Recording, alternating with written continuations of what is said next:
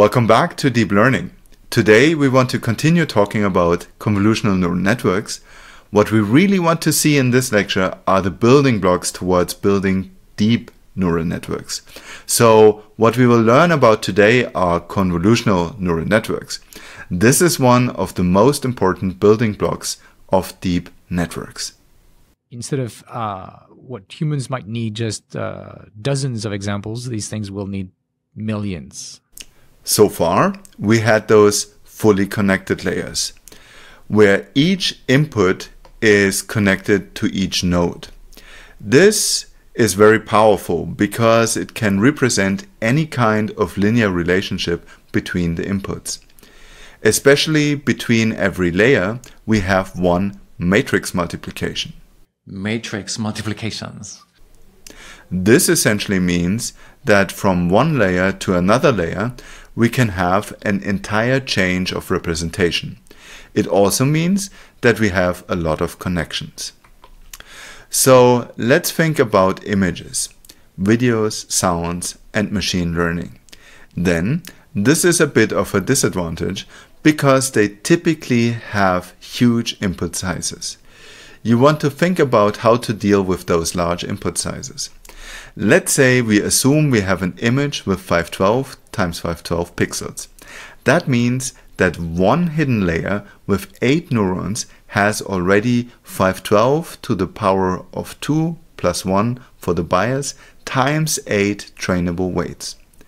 That's more than 2 million trainable weights, just for a single hidden layer. Of course, this is not the way to go, and size is really a problem. But there's more to that.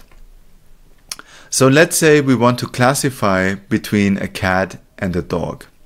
If you look at those two images here, then you can see that a large part of these images, they just contain empty areas. So they're not very relevant. Pixels in general are very bad features. They're highly correlated, scale dependent, and have intensity variation. So there is a huge problem, and pixels are a bad representation from a machine learning point of view. You want to create something that is more abstract and summarizing the information better. So the question is, can we find a better representation? We have a certain degree of locality, of course, in an image. So we can try to find the same macro features at different locations and then reuse them. Ideally, we want to construct something like a hierarchy of features where we have edges and corners that then form eyes. Then we have eyes, nose, and ears that form a face, and then face, body, and legs will finally compose an animal. So composition matters, and if you can learn a better representation, then you can also classify better. This is really the key, and what we often see in the convolutional neural networks is that you find very simple descriptors on the early layers. Then in the intermediate layers, you'll find more abstract representations. Here we find eyes, noses, and so on. In the higher layers, you then really find receptors, for example here, faces. So we want to have a local sensitivity, but then we want to scale them over the entire network in order to also model these layers of abstraction. We can do that by using convolutions in the neural network. So here is generally the idea of these architectures. Instead of fully connecting everything with everything, they use a so-called receptive field for every neuron that is like a filter kernel. Then they compute the same weights over the entire image, essentially a convolution, and produce different so-called feature maps.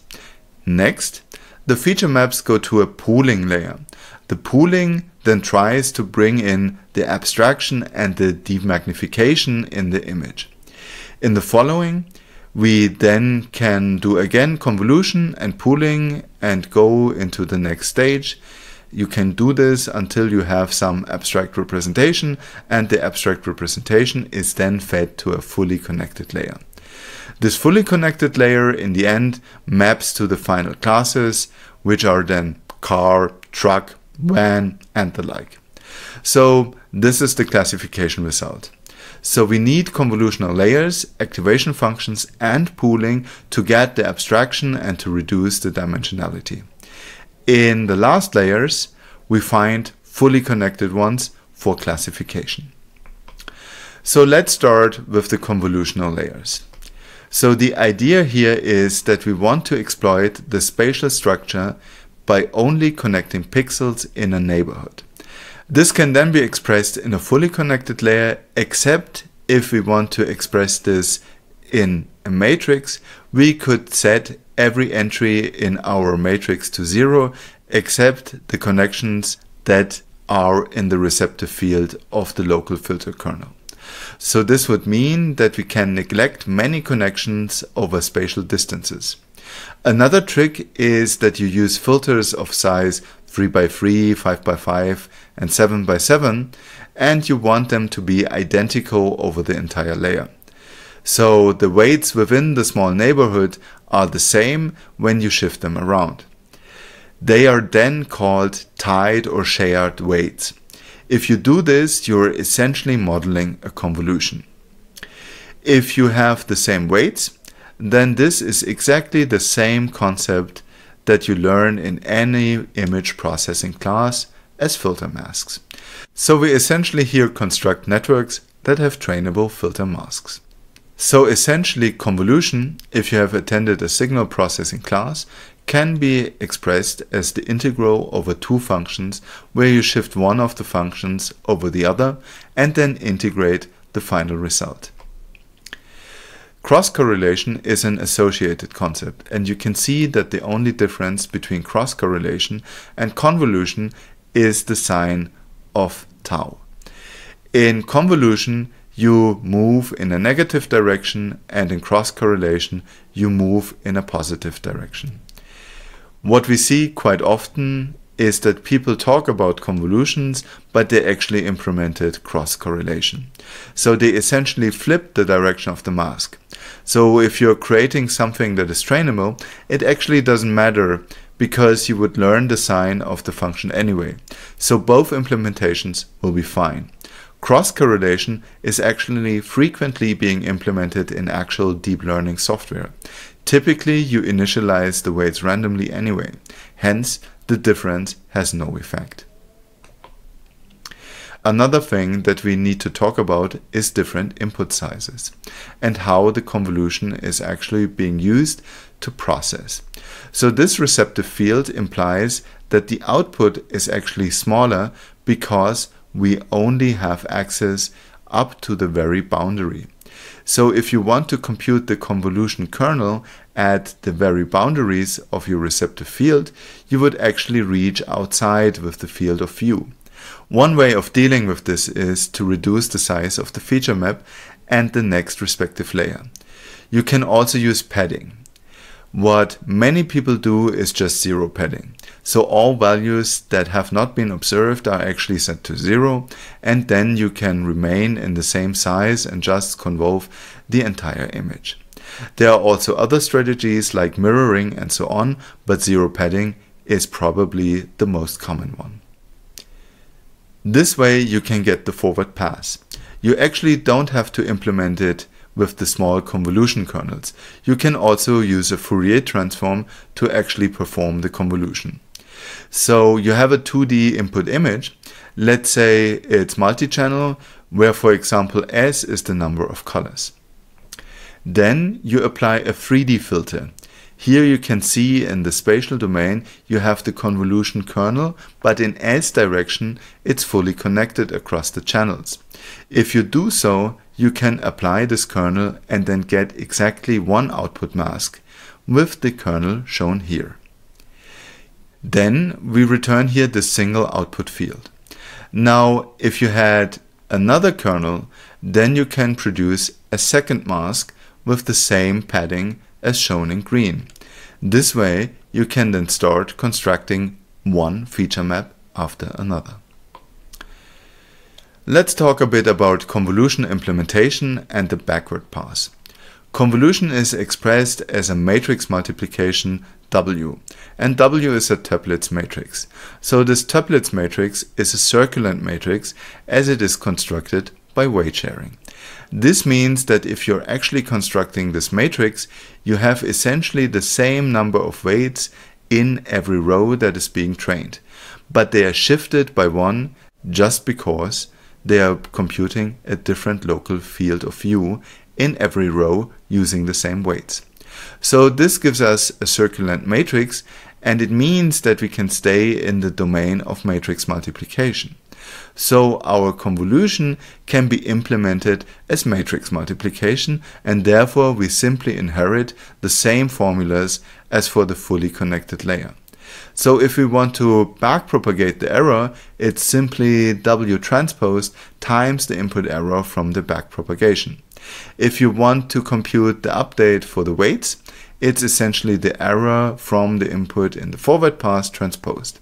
So it's exactly the same update formulas as we have seen previously for the fully connected layers. This is nice, and there's not so much to keep in mind. Of course, you have to make sure that you get this weight sharing implemented correctly, which we'll show you in the exercises. For us now, we can just treat it as matrix multiplication, and one interesting thing that you will see in the exercises is that, by the way, the backward pass can also be expressed as convolution. Now, what have we gained with the convolutional layers? Well, if we now stack multiple layers, we get essentially a trainable filter bank. Let's say we have 8 weights, resulting in 8 nodes and a 5x5 neighborhood. Then we suddenly have 5 to the power of 2 times 8 equals to 200 weights. 200 weights are considerably less than the 2 million weights that we've seen before.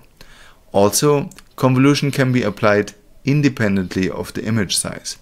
So what we can do is we can convert any kind of image with those filters. It means that the activation maps that are produced also change in size when we have different input sizes. We will see some more of that in one of the next lectures. The nice thing here is that we have much more data to train a single weight. There are also things like strided convolutions. This is when you try to incorporate the pooling mechanism and the dimensionality reduction mechanism into the convolution. It's like skipping one step at each point. So with the stride S, we describe an offset, and then we intrinsically produce an activation map that has a lower dimension that is dependent on this stride. So here we reduce the size of the output by a factor of S because we are skipping so many steps. Mathematically, this is simply convolution and subsampling at the same time. We have this small animation here in order to show how this is being implemented. There are also other things like dilated or obtuse convolutions. Here, the idea is that we are not increasing the stride, but we are increasing the spacing in the input space. Now the receptive field is no longer connected, but we are looking at individual pixels spread over a neighborhood. This then gives us a wider receptive field with fewer parameters. Another very interesting concept is the 1x1 convolution.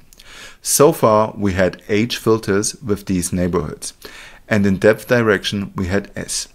Remember, they were fully connected in the depth direction. This is also interesting because now if you have a 1x1 convolution, then this is essentially the same thing as a fully connected layer. So you simply have a fully connected layer over the single dimension, and you can then put an arbitrary input. What it does is it computes a reduced number of feature maps in the direction of the channels, because there we have the full connection. So essentially we can now do a channel compression. With 1x1 convolutions, we can flatten the input into one dimension and map everything into the channel direction. Thus, 1x1 convolutions are fully connected layers. So we can essentially express also the entire concept of fully connected layers with them if we arrange the outputs in an appropriate way. So this was first described in the Network in Network paper, reference 4, that we will talk about also when we look into different architectures. These one-by-one convolutions decrease the size of a network, in particular to compress the channels, and it intrinsically learns the dimensionality reduction. Thus, they help you reduce redundancy in your feature space. Equivalent but more flexible are of course n times n convolutions. So next time in deep learning, we will talk about the pooling mechanism and how to reduce the size of the feature maps instead of using convolutions with strides or abstruse convolutions. You can also model this explicitly in the pooling step, which we will talk about in the next lecture. So thank you very much for listening, and I'm really looking forward to seeing you in the next video. Bye bye.